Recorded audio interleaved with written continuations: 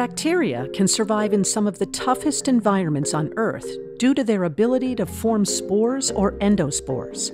Endospores are non-reproductive structures that form around certain types of bacteria as a stress response.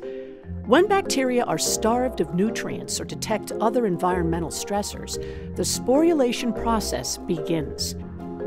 The spore state of bacteria is resistant to ultraviolet radiation, desiccation, high temperature, extreme freezing, and chemical disinfectants. Because of this durability, bacteria can live exceptionally long while dormant. When conditions are favorable again, bacterial spores can wake up, becoming a risk to food safety and human health. The best way to target bacteria is before it enters the spore form, ensuring you're contacting the organism directly with your disinfectant.